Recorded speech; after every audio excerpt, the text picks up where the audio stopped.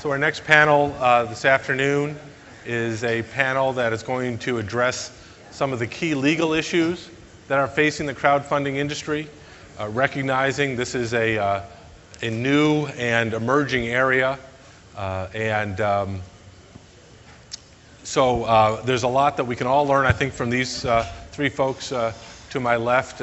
In some respects, I think some have viewed the crowdfunding industry as a little bit of a wild, wild west scenario.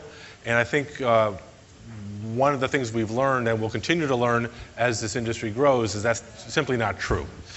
So let me just ask and again, we've got three people sitting to my left here who are among the leading experts in the universe in the area of crowdfunding.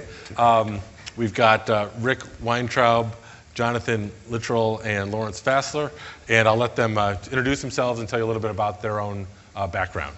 So Rick, why don't you get started? Sure. I'm Rick Weintraub. Good afternoon.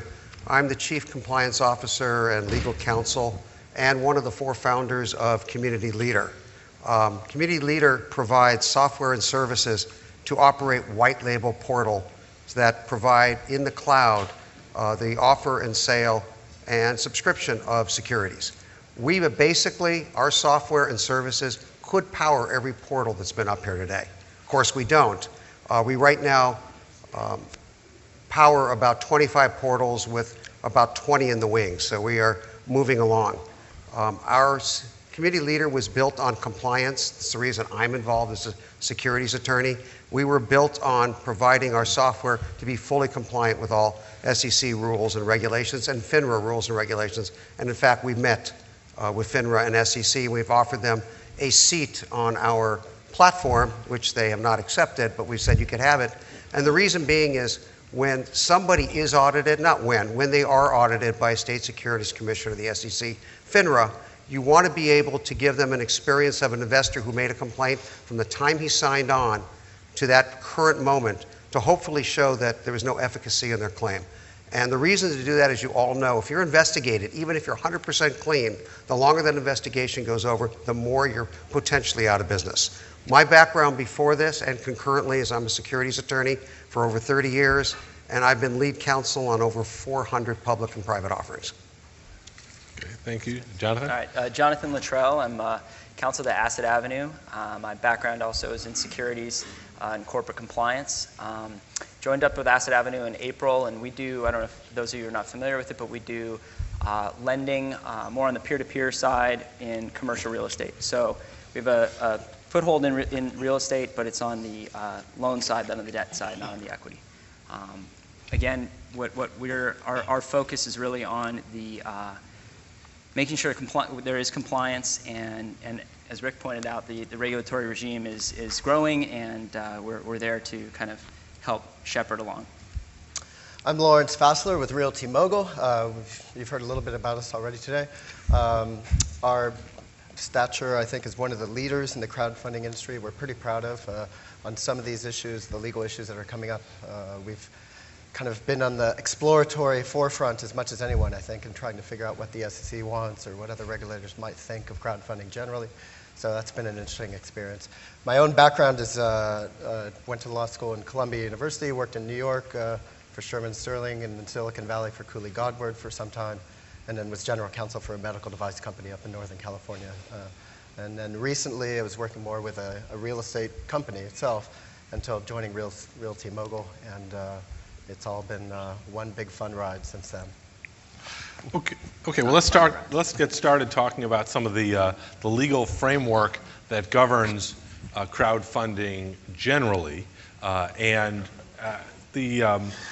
think one of the first topics I'd like to get out to the panel is sort of the Rule 506C, how that compares to Rule 506B, and let me just ask Rick if you wanted to start talking about that. Okay. Most of you are aware of 506B. It's the old line Reg D. It's compliance with Section 4A2 of the Securities Act as a private placement. We've all done it in this room, probably, all familiar with it. It became unworkable for two reasons. One, anybody who's worked with Reg D 506B before, it's a herding cats mentality of attracting investors. And secondly, there was no general solicitation and advertising permitted to bring investors on into you unless you had a pre-existing substantial business or personal relationship with an investor. And we could go through how that was developed, and there's probably more times it was developed improperly. When Title II of the Jobs Act was passed, it provided two key elements. One was basically the codification of no action letters to create online platforms to conduct Reg D offerings. And the second part of it was to permit general solicitation, and which, of course, except for the pre-existing business-personal relationship, had not been available in the past. At Community Leader, we've set up a system to use general solicitation and how it works, which may be different than some of the portals because we're very conservative. Essentially, what we will have is an issuer will come onto a portal that we would support, and they would probably send out a teaser email. We are conducting an offering. We're going to raise $3 million. If you're interested, click on this hyperlink. The hyperlink would go to an advertisement, a general solicitation. There's a Rule 509 that's been proposed. This rule sets forth certain requirements that should be contained in an advertisement. Essentially what it is a tombstone on steroids with certain restrictions and caveats that the SEC has prescribed. And once you go on that and you want to go to the next, then you get into the portal, you sign into the portal. So that's the aspect of general solicitation and how it not only works, but doesn't work in the abstract, works in the immediate portal complex. You also have the vetting out of the securities, and maybe one of the other guys wants to, how do you vet out an accredited investor? And go into that. Yeah, I mean, I'm happy to take that. So basically, when you, going back to the 506B and the 506C, with respect to the, I think you may have mentioned it, but I want to make it there's a clear that there's, when you have that pre-existing relationship, what that relationship is to establish that there is, that the investor is an accredited investor. So you have to have, and what they use in 506C is a reasonable basis to believe that the investor is an accredited investor. 506B is that relationship. So, for example, if your friend who is sleeping on your couch were asking you if they can invest, probably not meeting that standard of accredited investor because you have that relationship and you know that they are probably not a high-income individual.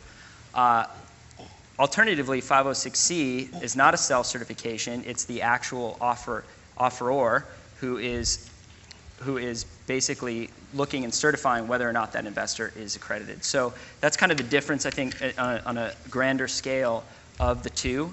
And so obviously that opens up the window for general solicitations because you can say, hey, anybody come apply, and then once you apply, you provide me with certain information, and then I can figure out whether or not you are accredited. I don't need that pre-existing relationship, which, as you pointed out, the pre-existing relationship is a little clunky because there is no defined box of what that relationship is.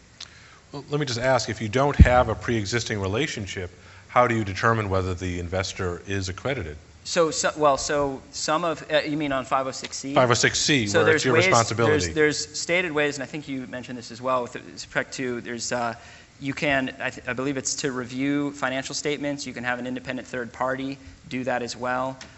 You can get letters from accountants and lawyers saying that the individual is accredited. And I think, was there any other ones that are? I think there's two other ones. There's two other ones.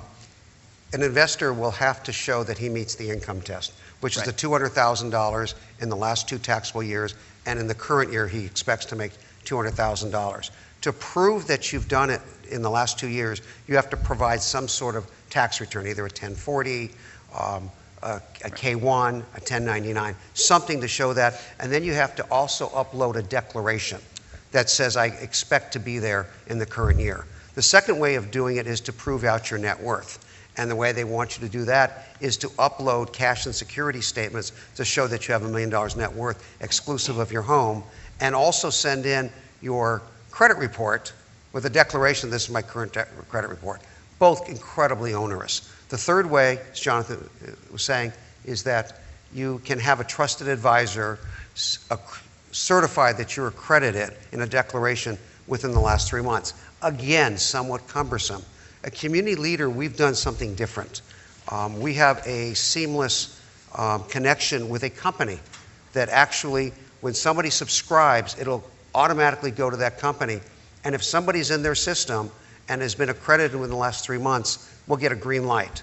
If they're in their system but they haven't been accredited in the last 3 months, we'll get a yellow light. An email goes out automatically and says we need additional information to be submitted to this service. And if they're not in the system, there's a red light that goes on, another email goes out and basically says, here's the information we need to make sure that you're accredited. So we have somebody else who takes the liability, but it's seamless on our portals. To us at Realty Mogul, I think that's kind of been the biggest difficulty. It sounds maybe not so difficult. Oh, you just get a few financial statements from people. But in fact, if you ever try to get someone's bank balance, from a guy who's accredited investor, it's like pulling teeth. People don't want to give up that information, and it takes a little while to really get things processed. Certainly the one offering that we did, that was mentioned before, the Hard Rock Hotel, it went well enough. We got it done, but it really kind of slowed things down. And for us, that's a bit of our hesitancy to do too many more of those, because where we want to be is a crowdfunding like it sounds, technology-oriented, things happen automatically. All you do is push buttons and it's done. We haven't been able to figure out how to fully automate things on the 506C level. As Rick mentioned, there are some preliminary steps, some early providers. If you have someone in your system from a few months ago, you're all set. But getting that first round of verifications from people is still a little bit difficult. There's also the potential to miss a lot of investors who otherwise would qualify, because as you know, when you file your tax returns, the idea is to reduce that number as much as possible, not increase that number. So folks who would otherwise qualify sometimes don't, just based on what their tax returns actually say.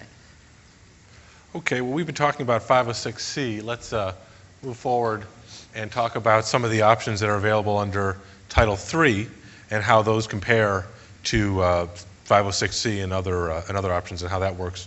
Who'd like to talk about that? Rick, you want to get started on that? Well, community leaders started out potentially as being in the Title III area. And we developed our software initially for equity crowdfunding before we got into it. Show of hands, who knows about equity crowdfunding? Just a few. We should raise it. Okay.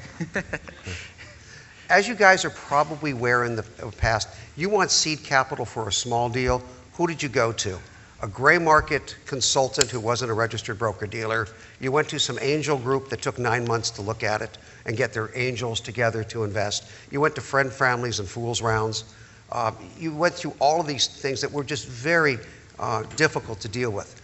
Equity crowdfunding is an exemption from registration under Section 4, which is where Reg D comes from.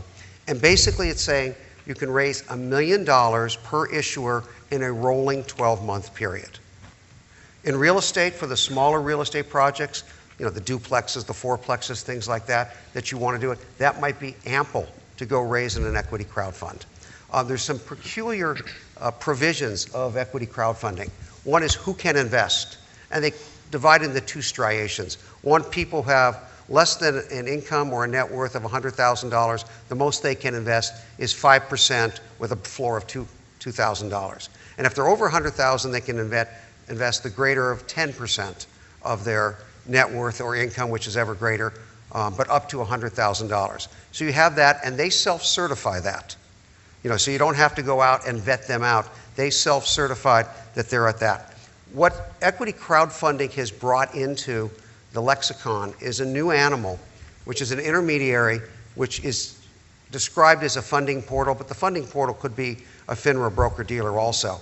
And this funding portal is the one is going to maintain, file, record everything that happens in a particular offering. So you're going to have that funding portal, and then you're going to have the issuer who has certain requirements that they have to make. Essentially what happens is there is a scaled down XML form called Form C that's filed with the SEC when we get that far, given to investors that gives basic information about the offering with exhibits attached, much less than a PPM. Legal costs are supposed to be minimized as much as possible, and that will be submitted to the SEC and to an investor, and there's a 21-day cooling off period before you can start accepting money. But essentially, this is going to be something that's offered to the crowd. Mostly it's going to be people who are unaccredited, mostly people that are going to be investing from their self-directed IRAs, mostly investing under $2,000 per. So you could be sitting there getting 500 to 1,000 people invest through equity crowdfunding. And that's what the magic of it is to be able to go out to everybody and have them invest in a particular company. And it's not just for startups. In fact, it's not going to be mostly for startups. It's going to be a lot of existing emerging growth businesses that need capital that don't have enterprise value. You're going to see a lot of companies that are in real estate that have the small project that they want to get the seed capital for it. So it's going to be an incredible tool that's going to be used when and if it's passed. And we hope it's sometime this year. They proposed regulations last October. The comment period was over in February, and we're expecting rules sometime in final form this year. And let me just move to the next the discussion about Reg A and A+ and what that could mean. And I'd like to get your perspective about what's likely to come out of the rulemaking process and how it will affect the future of crowdfunding. Sure. So basically, as we mentioned, the Reg A, it's got a limited right now amount that you can raise through the site or through a portal. You're still subjected to blue sky laws. So the concern there is if you go out and you raise, let's say, $1 million, but that $1 million comes from 100 investors in 40 states, you're still subject to each of those states with respect to whatever requirements there are. The new A+ that's out or coming out obviously increases the raise, and then it will potentially exempt the blue sky offering, which is a really, really big piece of this because it could be extremely cumbersome to track back through, okay, where'd all my investors come from? I mean, New York even has a pre-solicitation rule, and complying with that in crowdfunding would really pretty much inhibit what Rick was talking about, which is kind of the ideal scenario where you can go out, you put your prospectus up on a site, and you can raise capital from the actual crowd. Yeah, my own understanding is that the states are still fighting this quite a bit, which is the reason why we haven't really seen the rules finalized in this respect. To have some merit reviews, to be able to give a yay or nay over the quality of an offering is some power, and it's reluctant for them to give up that power. And they don't have it in the regular 506B situation. Right. And this is one where they feel the federal government encroaching on them again, and they're a little reluctant. So they also charge fees too, so and they get some fees. It's a revenue generator for them, so they're going to fight it. Can I add a little bit? Yeah, go ahead, Rick. Most of you guys have dealt with REITs in the past, private REITs. They're not publicly traded. They could be publicly traded, but they're private REITs with a lot of restrictions, a lot of rules as to distributions. I foresee Reg A+ being a boon to real estate developers and syndicators. You're going to be able to raise up to $50 million in an offering. You're going to have to provide audited statements for the last 2 years, but they're not PCAOB auditors. You're going to have to file with the SEC for approval. Again, it's an XML form, so it's different. It's a lot easier than doing an S1 registration statement. You're going to have to file to the extent you have compensation through a broker-dealer with FINRA to approve the compensation structure. But you're going to be able to sit there and do basically non-specified property offerings with one caveat. Today, the asset-backed securities rules under Dodd-Frank were released by the SEC. I read them briefly.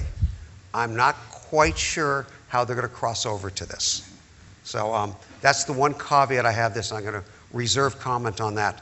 However, if you put it together, you're going to be able to do that. You'll comply with the Investment Company Act of 1940, which has a real estate investment exception. And you may have to comply with the Investment Advisors Act of 1940, which says you might have to be a registered investment advisor if you do anything more than just fee interest in real estate in your fund.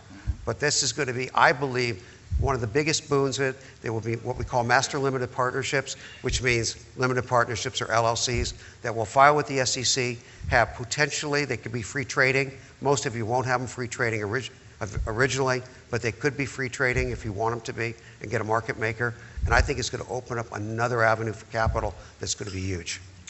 Does anyone on the panel want to hazard a guess as to when, if ever, we're going to get the Reg A+ promulgated and have it be effective, or is it just one of these great mysteries that will be resolved when Washington, in its infinite wisdom, decides it's time to get these regs out? Yeah, there are a lot of competing interests still fighting out this. And same thing with Title III. I mean, the reason the mom and pop crowdfunding still hasn't happened is I think the SEC is awfully reluctant to go there. They just see widows and orphans getting messed up and all the dour scenarios you can imagine. They really did not like this rule in the beginning, and I think we're continuing to see that reluctance. There's been a change out at the commissioner level, still not much change. So. I think we'll see Title IV before Title III regulations. And as far as the states making a stink, they made the same stink in 97, 98, when we came out with the idea of covered securities in Reg D, that the SEC was going to preempt the field because there were all these unusual laws, state blue sky laws that were regulating the area. They made it very difficult to access capital. And I believe even though the state commissioners are making the same beef, the SEC is better equipped to have one uniform law and one application so that we can raise capital. And the whole idea about the Jobs Act was to turn the ability of Main Street, not Wall Street, Main Street to raise capital and to make it easier. And I think eventually the states are going to succumb. The SEC is going to preempt them like they have recommended in their rules, and we're going to see them before the end of the year. All right. Well, let's turn away from some of the just the basic regulation structure and discuss some of the other legal issues that face crowdfunding entities. And I wanted to start by asking, and I'm going to ask you, Lawrence, this question to get started about broker-dealers. What's the relationship between crowdfunding platforms and broker-dealers? Is it important to have an affiliation? Can the platform itself be a broker-dealer? Or how do you view those issues? It depends how the securities that you're issuing are structured. For Realty Mogul, on the debt side, we are issuing our own securities, or debt securities of Realty Mogul. People aren't really getting a participatory interest in the loan itself that we are making to the borrower. We are making that loan, but then on the other side, we are issuing debt securities of Realty Mogul to the investor. And so in that case, there's an issuer exemption. We're not brokering or dealing for anyone, so there's no real need for a broker-dealer. On the equity side, though, we set up a separate LLC, a separate limited liability company for every single project investment that we organize. And in that instance, you're starting to deal or broker for another entity. If you want to take transaction-based compensation, you really need to align yourself with a broker-dealer. And it doesn't necessarily have to be partnering with a broker-dealer. You can become one yourself. And I think in the end, most people in this space are going to end up becoming their own broker-dealers, as we've seen in some of the startup crowdfunding spaces as well. So that's certainly out there because it's not the most efficient use for Realty Mogul, or I imagine most people in this space, to align with a third-party broker-dealer. There's some advantages in getting up to speed on this area of the law because FINRA can be pretty detail-oriented in what it expects to see from people. But it's, they're taking a cut, they're slowing things down when it comes to review of advertising materials. It's not. We appreciate our partner, but in the end, it's not the most efficient way to go. But that's really the gist of it. If you want to take transaction-based compensation, which means a placement fee on the amount that you're raising, you're going to have to figure out a space in your life for a broker-dealer. Yeah. You are treating your debt securities as securities? Yes. Or your debt interest as securities? Yes. Okay. And I don't want to be contrarian, but I was going to ask the question. Are you receiving any compensation in connection with the placement of those? No. I'm not talking about the commission, but any compensation. There's a spread on what we charge to the borrower. Okay. And what we It's just issue. interesting because But nothing really from the investors themselves. one of the things about Title II and the electronic platform that was in there, it goes through a bunch of rules. It says what you have to do to be exempt from filing as a broker-dealer. It's not an exclusion, it's an exemption, just like an RIA is a broker-dealer, but they're exempt from going through full compliance. One of these platforms in Title II is the same thing. And what it says is they're prohibited from taking compensation, not just transaction-based compensation, which is commissions or a fee that's paid if the raise occurs and is completed. It's any sort of compensation except for that compensation that fits into two pigeonholes. One is a due diligence fee, and one is a document fee. So it's written a little differently, and a lot of people don't realize it's not just limited to transaction-based compensation, it's limited to any compensation. So anybody who goes into this has got to be careful. It's my opinion that a portal cannot do a 506c platform without having a broker-dealer affiliated to it. But there are a lot of folks out there that are doing it, right? They just haven't been caught yet. Yeah. Well, somebody hasn't lost money yet. And for lawyers, that's just music to our ears, Yeah, exactly. I think someone in the crowd had a point there. I think the real estate industry in general, for a long time, has kind of considered itself an animal apart. And their syndications, they don't really consider those securities. And since, for the most part, they were pretty private placements as it was, there wasn't too much concern. On the crowdfunding level, of course, we're really getting securities out to a mass of people. And the whole game has changed, and I think it's causing people to refocus on the intersection of real estate law and securities law in a way that hadn't happened before. Actually, along that line, just recently, there was a case in the Ninth Circuit here that basically said even general partnerships can be securities. They have a three-part test that it wouldn't be a security, but the SEC is very stringent on whether you meet that three-part test, and there have been some strange results on whether or not joint ventures or general partnerships are securities. Well, in some ways, these issues and the broker-dealer issue leads us to the next question I wanted to ask the panel about establishing a new portal. And Jonathan, I wanted to ask you to get us started on that. What are some of the legal issues that are involved with starting a new portal? Sure. In licensing, if you're interested in forming a new portal, is it important to get insurance? Right. I think it's really important, though, to make a distinction just off the bat of establishing a portal and or trying to raise capital for a deal. I think some folks in here, it seems like maybe sponsors, equity sponsors, you're going out and you're going to want to try to raise capital for a deal. Now, you'll sometimes see that if you were to go at your own and create a way of doing it through your own sites, then you're in essence creating a portal. But when I'm speaking of a portal, it's creating a site through which other folks can come to you and then crowdfund through your site, much like you were mentioning with Realty Mogul on the equity side.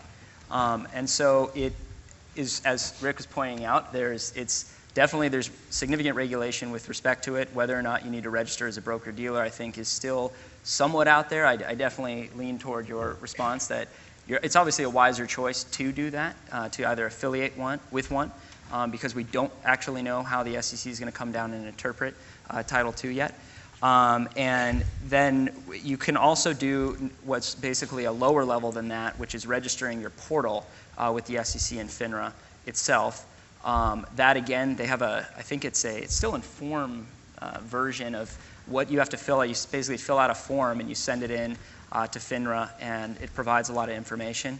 With respect to then it leads to the next question, because it's a very broad question of what kind of registration is required. The next thing is, well, what are you actually doing on that portal? As an example, if you're raising capital to be a lender, you're going to have to go look and see what kind of lender licensing requirements there are in each state if you're doing that. So it's going to be somewhat business specific as well. But I think if you're going to write down two of the biggest words there, it's the dealer registration or the portal registration. You want to definitely look at that. As far as the time it takes, again, it's going to be somewhat specific on the type of offerings that you're doing. So if you're doing 506B or 506C, you want to make sure that some may be a little bit longer as far as the lead time. 506B, figuring out, okay, how do I market this thing without marketing this thing? That's a very tricky thing to do.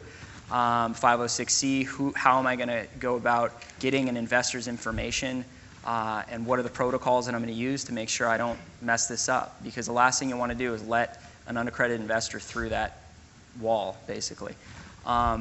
Again, if you're going to register your portal, there's going to be a number of controls that you want to get in place. I think there's a $100,000 bond you're going to need as well for a portal.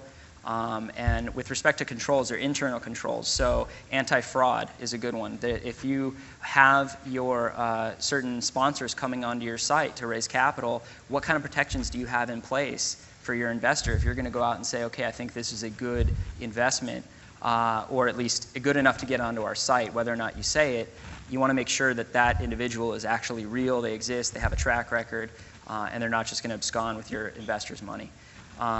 There's additional reporting requirements. So I can go on for a long time, basically. It's significant, and Rick's definitely nodding his head. And I think that's one of the things that your site helps with, right? I mean, from an operator standpoint, we go in a lot of times to people who are trying to develop their own software and services to run a portal. No problem putting up a website. No problem looking pretty.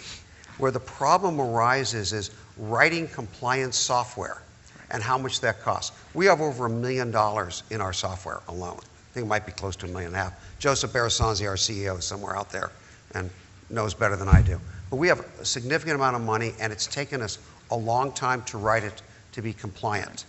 We've had portals come to us who have tried, and they've spent $200,000, $300,000, $400,000. They've given up and says, you guys do it, can we license your software and services? And the biggest thing that I have seen from portals and developing, again, it's not the front end, it's the back end. And you look at analytics. Let's say, for instance, you're a real estate developer, and somebody comes up there and says, I only got a 10% return, you've promised me a 40% return. In our software and services, we can give an examiner, SEC, whomever, a CD, a PDF file, or access to the site within moments. And they can access the experience of that investor from the date he signed on an investment to that current minute. And it will show everything he did. So if he went to page 13 of the PPM that says, we're only going to give you a 10% cash-to-cash return, and you read that and you're on that page on January 15th for 5 minutes at this time, that analytics is basically going to dispense with that investigation. And that's what we offer to our portal operators, that ability to combat that. Right. Yeah, I agree that throughout the process, there's really a lot of verification, and especially of people's accredited status. The old way where you knew someone, you were introduced from your attorney or investment advisor to a potential sponsor, and you had a chance to develop a real pre-existing relationship, just doesn't exist in the internet crowdfunding context. So for Realty Mogul, for example, for someone to say that they're an accredited investor, it really happens like 4 or 5 times throughout the process. When they first sign up, they get another email to confirm. When they actually invest, they're asked another 2 times. Salespeople are on the phone within 48 or 72 hours, maybe if it's a weekend, trying to reach them in person and walking them through, among other things, oh yeah, and how are you accredited? Just to really verify that all that happens. And then same thing on the sponsor front, like I think we were mentioning before, you really do have to run background checks and criminal and background checks, and really credit checks too, just to make sure. Because for us anyway, we're dealing with people across the country. So a few people in this room actually, and people who just presented in the last panel we knew before, we had some working relationship with. Other people, we can get the idea of their track record, but you really need to do some vetting up front to make sure you stay out of trouble. Right. And one other thing that is kind of a little bit of a culture shock, I think, to folks who, because a lot of people I think are coming in, crowdfunding, it's a new, exciting world. They kind of take a startup mentality to it, and they put a lot of dollars toward their marketing, and there's going to be a huge clash right off the bat between the marketing side and kind of the legal side, whether it's their inside or outside legal counsel. It's a total switch in mindset. And I'll take as an example, individual in the marketing department. I said, we got to put, I don't remember what it was. It was a FICO score of a borrower or something. And I said, we got to put that. Well, that doesn't look very good. And I said, that's exactly the flip of what I'm trying to say. If it doesn't look good, you want to put it down there. Those are the things. It's not going to sell it. It's you're disclosing the information. You're not selling it. And so that's, I think, a little bit of a culture shock that you'll find if you were to start up your own portal and you're bringing in folks who may not have that financial regulatory background. Well, let me turn to a couple narrower questions, or unless, Jonathan, do you have more you want to say about the you want to ask me about the insurance? Or? Well, yeah, why don't you briefly comment on that? Pretty narrow, I think that's a... So if you're going to get insurance, which obviously highly recommend that you do, and I've actually been on the phone with the folks at AIG, at Hartford, you name them, the big ones, and I think a lot of the crowdfunding portals, from what I'm hearing, is they're having difficulty getting insurance, getting the D&O and E&O insurance. There's a major, and this is in my discussions with the insurance carriers, shift away from the word crowdfunding. they don't like it. They're concerned with it. It's new. They don't know, like as we're saying, we don't know where the SEC is going to go. Insurers are saying, there's my dollars going out the door, because they don't know who's going to be, that they're insuring, who's going to get dinged and who's not. So they want to make sure that if you are quote unquote crowdfunding, you have some serious back-end controls and platforms and reporting requirements already built into your system. So the more that you can build that out before you get on the phone with them, the better. Also, they don't like low minimums, which we see low minimums potentially as a way to get investors in, but also you don't really want your investors putting all their money into one deal potentially. You'd rather have them spread that out. So it really helps them from a risk perspective. The carriers do not like it, or at least the underwriters do not like that. They are concerned with the amount of money going in, and obviously the lower your dollar amount, the more likely it is that an investor is unaccredited. Yeah, it's something that affects the whole Title III dynamic. I think even if it is approved, eventually it'll be interesting to see how many people in this room or in this industry turn to kind of mom and pop crowdfunding. As Jonathan said, it's really attractive. You can advertise or bring in potentially a whole new market of people who weren't able to invest in these things before. But as Jay Kerner, I think in the last panel mentioned, and a couple of people here probably feel, I'm not sure you really want to deal with unsophisticated people. You may just want to limit yourself to accredited investors who have had some ups and downs in their business life before. They understand maybe if an investment may not go south, but maybe it's going sideways, they understand because they've got 3 others that are going up. That's how life works. The guy who just starts crowdfunding for the first time in his life and puts up the maximum possible, you may have a lot more legal liabilities in the end. Right. Dealing with that kind of customer, and I think that's the insurance company's sensibilities as well. Well, thank you for that. We have a couple minutes left. I want to save a couple minutes for questions as well. But let me ask, and let me start with you, Lawrence. Where do you see the changes in the future happening, either on the legislative side or regulatory side? What's the future for the legal structure under which crowdfunding platforms and sponsors are going to be operating? Well, it'll be interesting to see, as we talked about, how Title III plays out once that is approved in some form or another, how that really has a practical effect and how many people adopt it and how many don't. I think for us, it's a little bit, we're a little bit limited, practically speaking, because as we mentioned here earlier, you're limited to raising $1 million each year, or each issuer can only raise $1 million each year. I think the advice we've gotten is that, well, each limited liability company we're setting up is strictly speaking the issuer, but they're liable to hold that $1 million limitation to us, Realty Mobile. And frankly, each of our raises is $1 million or more. So it's not clear how much we're really going to be able to take advantage of that if and when it happens. I think the more pressing issues for us in the existing regulatory regime, the 506C verification procedures that we spoke about really are a bit of an imposition. It's a great development that you can advertise to the world. We've noticed a huge bump up in traffic and new registrants when we had the Hard Rock offering on our site. But the verification procedures were, a chore to get through. And if there was a way to lighten up the regulatory regime on that, that would be a welcome development. And then I think the other thing for us, we mentioned before, the kind of pre-existing relationship that you always had to have under private placements generally, and you don't need as much of 506C, but if you're going to turn back to a private placement later, you have to kind of reestablish that you've been with this customer for a little while. The way we implement that at Realty Mobile is kind of a cooling off period. There's been some SEC no action letters that recommend that once someone first signs up on your site, you wait a little while before you rush to take their money. Kind of just make sure that people aren't being rushed to the door of having their money taken. Just establish a little bit of a relationship, continue the phone calls, make sure people know each other. After 3 or 4 weeks, then go. So we've instituted a pretty bright line 21-day cooling off period, which I think is in line with what Richard said before. But as from a marketing standpoint, it's horrible. People register on your site, and all of a sudden, what? I'm trying to look at something. There's nothing to see.